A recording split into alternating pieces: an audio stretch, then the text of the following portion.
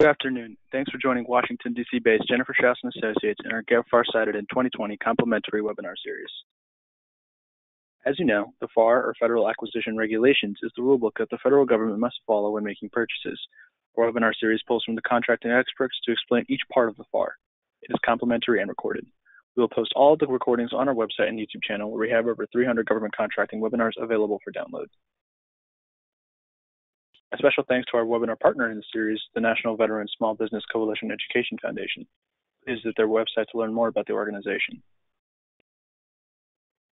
We would also like to thank our friends at Open the FAR for their sponsorship. If your organization is interested in sponsoring the series or one part, please contact hello@jenniferschaus.com. And now a little bit about us. We work with primarily large businesses to help them navigate the federal marketplace. We work with both product and service companies as well as software firms. Our clients span the globe and include publicly traded organizations in a variety of sectors. We provide market analysis reports, contract administration, contract vehicle assistance, and more. All of our services can also be built into a training course for your team. Learn more about us on our website. Now we would like to let you know about some ways to reach government contractors through us. We offer advertising and sponsorship opportunities through our weekly newsletter and also in our webinar series. For pricing or to place an order, please email us at hello@jenniferschaus.com. Now let's move on to learn a bit about today's speaker, Adam Munitz. You can find his contact information here. And today we are covering FAR Part 16 with Adam. Thank you so much for joining us today. We're really thankful for your participation in the series. Please let me know when you're ready for your next slide. Thanks very much. As Arnaud mentioned, my name is Adam Munitz. I'm a partner at FHH law firm based out of Tysons, Virginia. I've spent a long time working with government contractors, and our firm as a whole has spent decades working with government contractors of various sizes. We work with individuals, small businesses, medium businesses, large companies, multinationals. Overall, we've been successful because of the practical, straightforward approach that we always take with matters. And I'd like to take that kind of practical and straightforward approach today. To that end, I'd like to thank one of my colleagues in the GovCon practice, Rachel Leahy, for putting together some really great practical slides. I think that her significant experience across the government contract spectrum comes through in these slides. So without further ado, I'll begin. Next slide, please.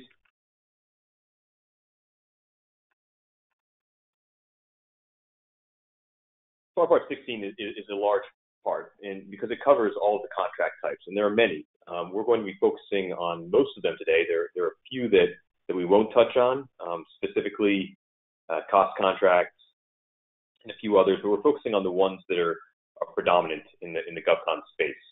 And we're allotted 40 minutes. I think we might run just short of that. We're trying to just give you as accurate a snapshot as possible. One thing to understand for those of you that have not spent too much time in the government contracting space is that one of the most unique aspects of government contracting is the asymmetry of power. There's always, to some extent, a disproportionality in terms of the allocation of power in commercial contracts. But in government contracts, it's totally asymmetric. The government has most of the power, and it wields it as it wishes to. And so with respect to these contract types, it's the contracting officer, it's the government that selects the contracting type on any given opportunity. And that's there's a misconception out there that the contractor somehow has a role in that process. It can choose the contracting type. That is sometimes the case, where there's a fully baked, steady relationship with the contractor. Perhaps they might seek government contractor input on the contract type. But in general, for the most part, it's the contracting officer and the government that will select the contract type. The other nuance I'd like to mention before we really dive into the contract types is that FAR Part 16 is all about risk. It's all about allocation of risks. And each contract type is tied to a certain allocation of risk. So it's incumbent upon the contractor, given that it doesn't select the contract type, to determine how best it can mitigate the risks presented by the type of contract selected by the government. What I'm going to do now is look at the sliding scale of risk, the sliding scale of contract types from most risky to the government contractor to least risky, and we'll look at a few other types in between that are somewhat hybrids. Next slide, please. So the highest risk type of contract for contractors, and thus lowest risk for the government, is a fixed price contract, under which the contractor agrees to provide a product or service at a fixed price. We'll look at a few instances in which there's some flexibility, but in general, under fixed price contracts, there is no flexibility. And as such, the contractor bears the risk of increased cost of performance. Given that there's no flexibility, the risk is on them to perform. They know what the cost is, and it's on them to ensure that they provide their goods or services at or below that cost. Fixed price contracts are generally suitable for the purchase of commercial items, purchase of supplies or services where detailed specifications are available, or the provision of supplies or services by highly efficient, process-oriented contractors. And what unifies all these different scenarios is, again, the level of risk. With commercial products, where detailed specifications are available, with process-oriented contractors, everyone's aligned in terms of what's expected. So it's not necessary to have a more flexible contract vehicle. I would note, as you have at the bottom of the slide here, that increasingly we are seeing fixed price contracts for high-risk experimental or developmental programs, such as for newly prototype technology. And what will happen in these instances is that the government is working with a really nuanced, sometimes futuristic issue. It's high risk for them. They don't really know what they're working with, and they're looking for a partner in industry that will share that risk with them, just willing to, put their hat in the ring despite the fixed price nature, and use it as a loss leader in the interest of developing a longer-term relationship. So in those instances, it's an opportunity for fast-growing, medium-sized, or small contractors to bear that risk in the interest of developing a longer-term contract. Obviously, it's not in the interest of larger contractors to take advantage of this kind of scenario. For those of you that are listening that are small or medium-sized businesses, look out for these types of situations. They can be beneficial. Next slide, please. The most inflexible type of firm fixed price contract is the firm fixed price contract, the FFP. Here, the price is not suitable to adjustment. There's no flexibility. There are no circumstances under which the pricing would change or the cost would change. It's a minimum administrative burden on either party, and thus the contractor has the maximum incentive to control its costs because, again, there's no flexibility. From a risk mitigation standpoint, in order to minimize your risk under an FFP contract, you should ensure that the contract requirements are actually achievable. They're sufficiently defined, and that there's no ambiguity or subjective judgment with respect to what the government is looking for. That's the best way to ensure that you perform at or below the firm fixed price. Next slide, please. That said, there are two types of fixed price contracts where there is some degree of flexibility. It's still fixed price, the price won't change, but there are various mechanisms built in to account for changed circumstances. And the first, as we see here under FAR 16.203, is fixed price contracts with economic price adjustment. And that provides for a change in the contract price, whether upward or perhaps downward. You should know it can be downward, based on the occurrence of specified contingencies. So under these circumstances, the contract would lay out certain contingencies, certain circumstances under which there could be an economic price adjustment. And the adjustment could be based on, as noted here, the price of specified items, the actual cost of specified labor or material, or perhaps changes in labor or material costs. And when you might expect to see this kind of hybrid, so to speak, is where there are economic conditions that result in significant fluctuations in labor and material. So again, just to emphasize, still fixed price, but there's some room for flexibility based on changed economic conditions, but on the occurrence of specified contingencies. Next slide, please. Conversely, there's another mechanism called a contract redetermination. So unlike the fixed price contract with economic price adjustments, the fixed price contract with a redetermination mechanism allows for changes to a firm fixed price after an initial period. So the initial contract provides for firm fixed price for an initial period of performance, and then a prospective redetermination at a stated time. So it's not so much contingency that triggers this mechanism as it is a timeline. So at a certain point, the parties, the government and the contractor, have an opportunity to reconvene after that, that set timeline and look at whether a pricing redetermination is appropriate. And again, this is where the economic conditions are such that it's possible to negotiate a fair price for an initial term only. It's only reasonable that there be a fixed price for so long before the circumstances are such that the pricing, that the cost should change. So again, two hybrids within the fixed price realm that allow for a certain degree of flexibility, but overall, these are relatively inflexible regimes. Next slide, please. Another type of firm fixed price contract, though, is the level of effort contract. And here, it's still fixed price, but the government is less focused on the actual results that are achieved than it is on the effort expended. So here, under this type of contracting vehicle, the contractor provides a specific number of labor hours. It is authorized to expend a certain amount of labor, a certain amount of level of effort over a fixed period of time. And you see these when there's an investigation or study in a specific research or development area that the government requires. They're not necessarily willing to award, as we'll discuss in a few minutes, a cost contract, cost reimbursement contract, which is much more flexible. But there's enough unknown there that they just want to authorize a certain amount of time that the contractor can expend on the specific topic. And so that's a level of effort contract. Next slide, please. So the highest risk contracting vehicle to the contractor, just to restate, is the fixed price contract. The least risky contracting vehicle is the cost reimbursement contract. And here, the government will simply pay the allowable incurred costs. And there is a funding ceiling, right? So the government can cap its risk somehow, but there's not a fixed price per se.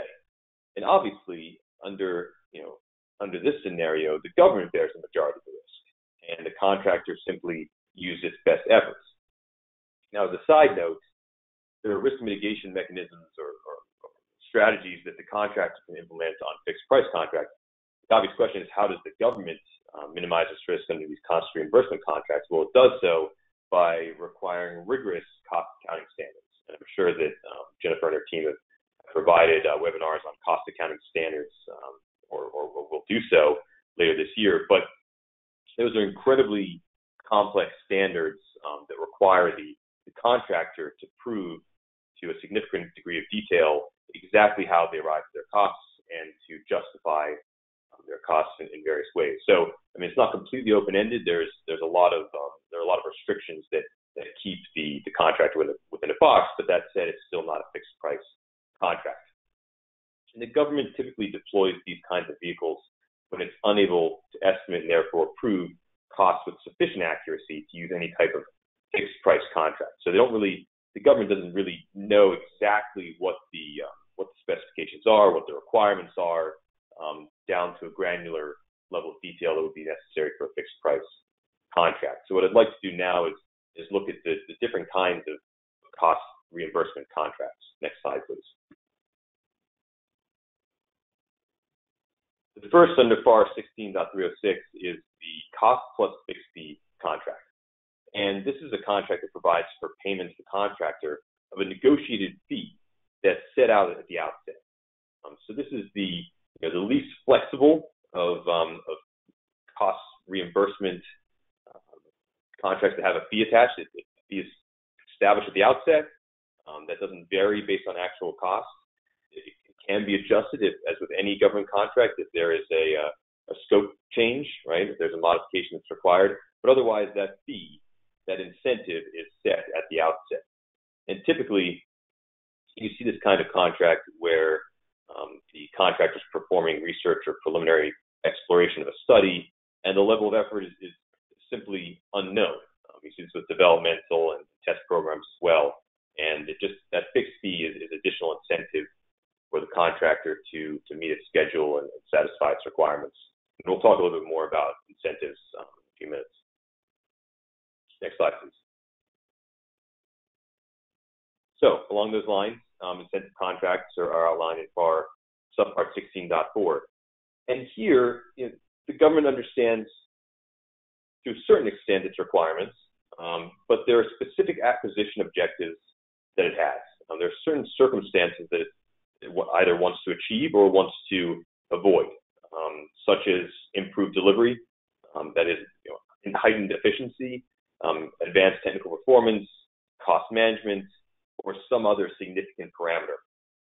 Under those circumstances, the government might be willing to incentivize the contractor as well, either under a fixed price contract or a cost reimbursement contract. Next slide, please. So what are these incentives? What incentives are we talking about? They generally fall into 4 different categories. The first, and I'll just run through these, are cost incentives, which is the most common. And if actual costs are lower than target costs, the contractor's fee increases. Conversely, if costs are higher, the fee decreases. The second are performance or quality incentives. Right here, it's more substance focused. It's less focused on cost, more on quality. And the profit or fee is tied to the achievement of uncertain but desirable results as compared with the target. So aircraft speed or vehicle maneuverability are 2 of the examples we cited here.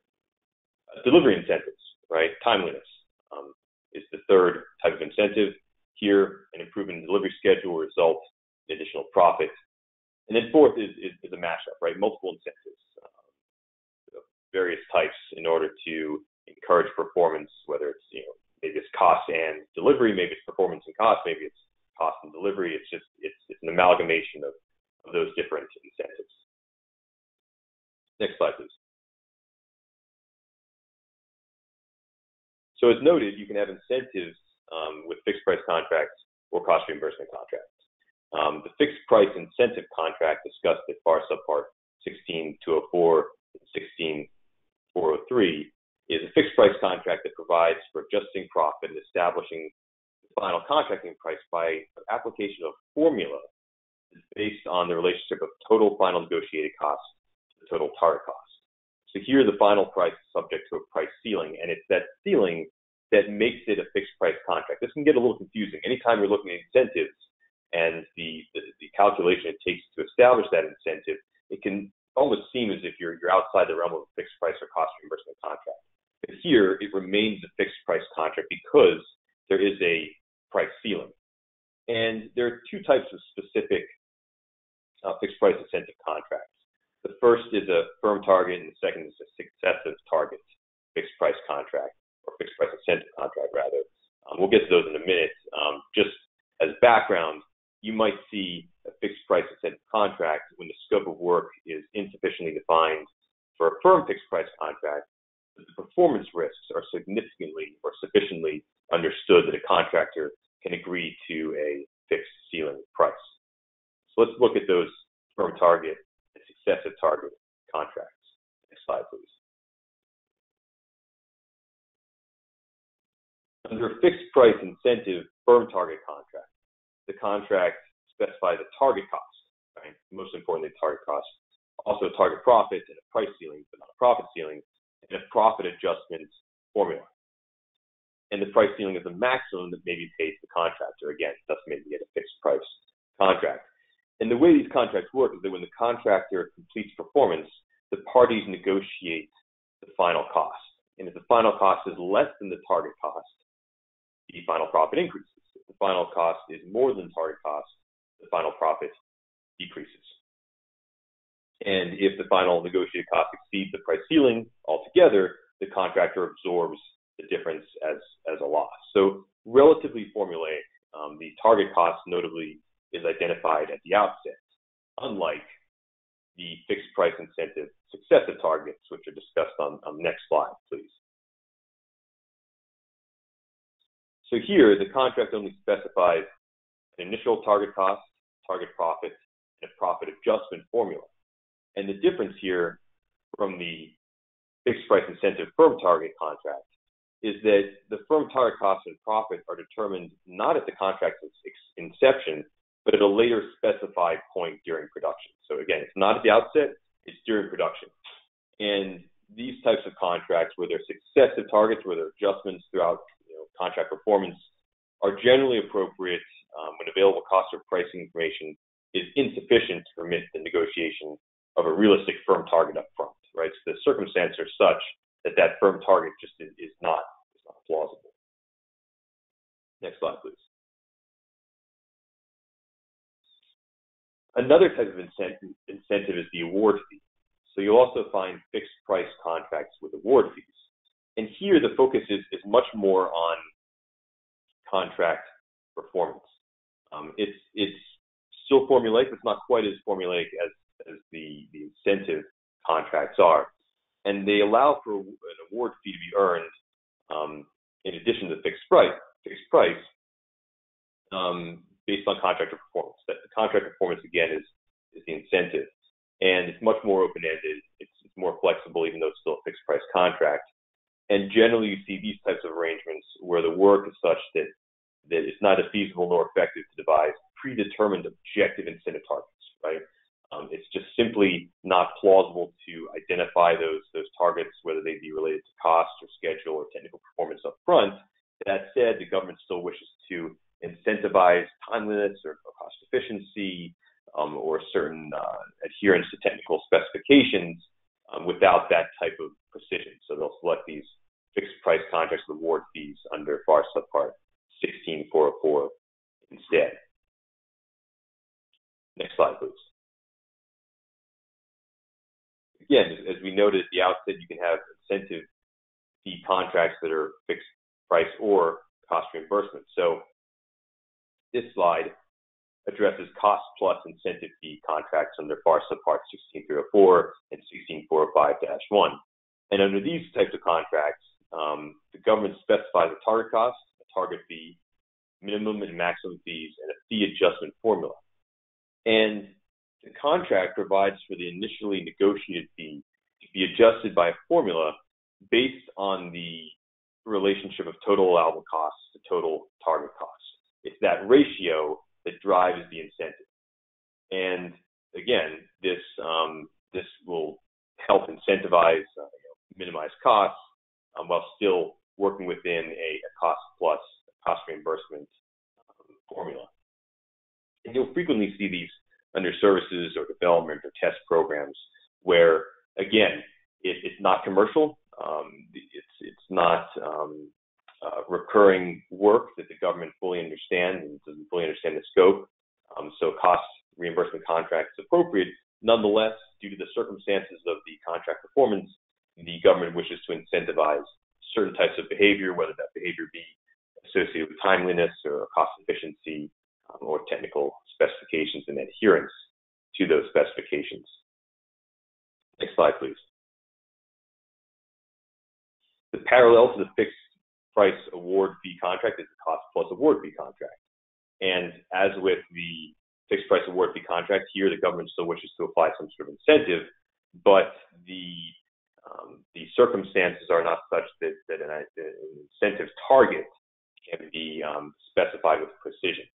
So here you'll have a contract that provides a fee consisting of a base amount fixed at the inception of the contract. So that's your base amount fee plus an award that the contractor can earn in whole or in part during performance based on performance evaluations. So there will be periodic performance evaluations that will occur, and the award fee, will accrue based on those evaluations. Next slide, please. So I'd like to step outside of this kind of rigid construct of fixed price versus cost reimbursement for a second, and look at another type of contract called the indefinite delivery contract. I think we started to see these more commonly about 20 years ago. 20 years ago, they really became in vogue, so to speak, and they're interesting in the sense that the government understands one aspect of performance, but it doesn't understand another, right? So whereas under fixed price, it has, almost total certainty on specifications and timeliness and cost and everything else. And whereas under cost reimbursement contracts, it lacks that certainty. Here, it's certain in some respects, but not others. So there are two types of indefinite delivery contracts that we generally see, overarching contract types. The first is a delivery order contract, in which the government issues individual orders for the delivery of supplies during the period of the contract.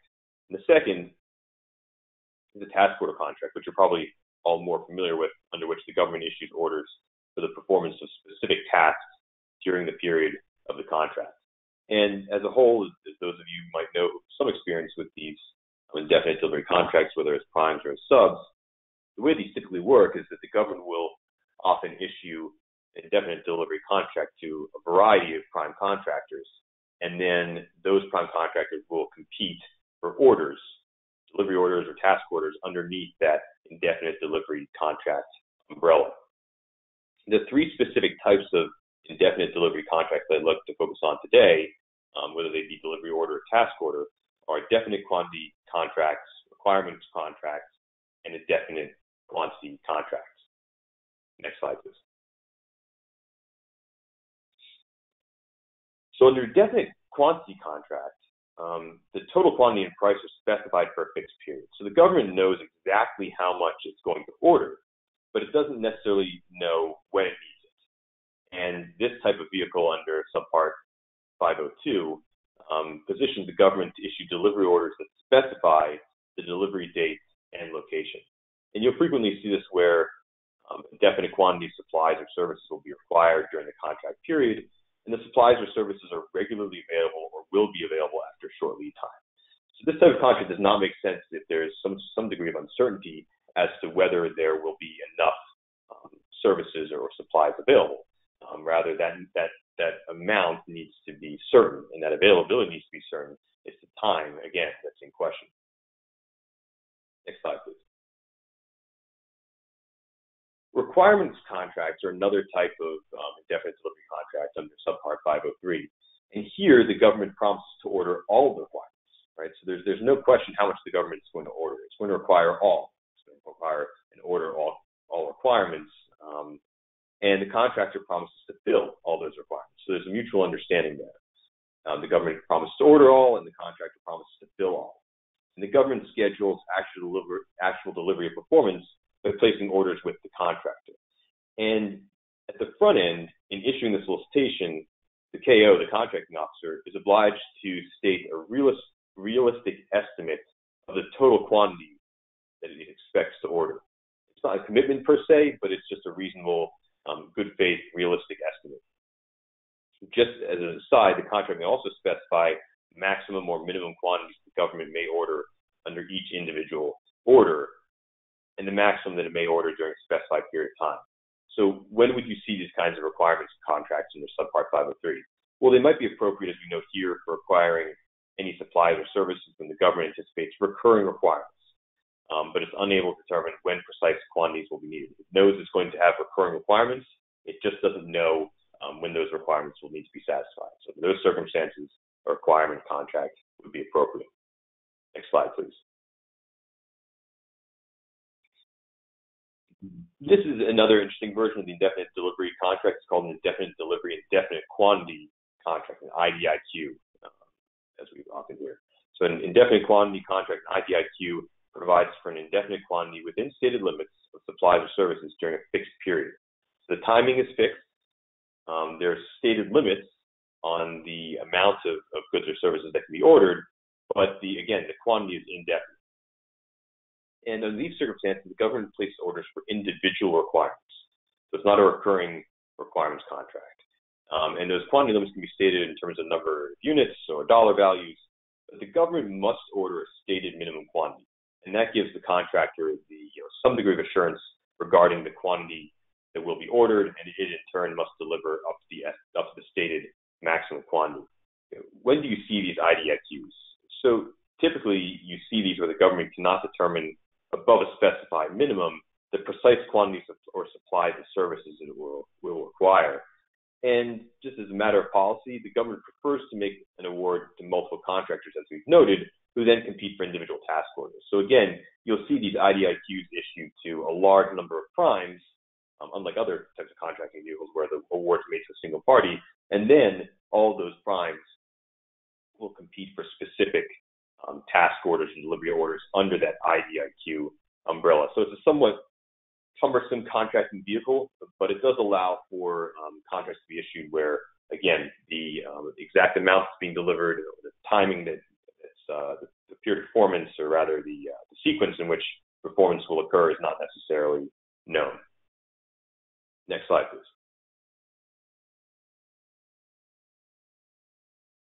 I'd like to briefly touch on another type of contracting vehicle that's unique. There's a time and materials, labor hour, and letter contracts under subpart 16.6.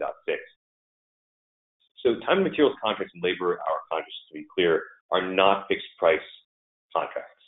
Instead, the government simply requires that a certain number of labor hours be performed, regardless of whether the effort results in the accomplishment of the identified task. Right. So again, the government is trying to cap its risk by focusing on the time that the contractor spends performing the contract, but it's not quite a fixed price contract.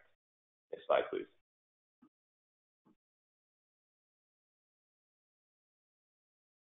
So there are two types here that we'll quickly look at. The first is the time and materials contract, which provides for acquiring supplies or services on the basis of labor hours, including all costs of benefits and actual costs of materials. And the contract or order includes a ceiling price if the contractor exceeds its own risk. So that's one type. The other, under subpart 602, is the labor hour contract, which is a variation of the time and materials contract, except that materials are not supplied by the contractor. So when would you expect to see this type of time materials contract or labor hour contract? Well, you'd see it where it's not possible at the contract exception to estimate accurately or with precision the extent or duration of the work, or to anticipate the cost with any reasonable degree of confidence. Instead, the government would prefer to allocate a certain number of labor hours that the contractor can expend. Next slide, please.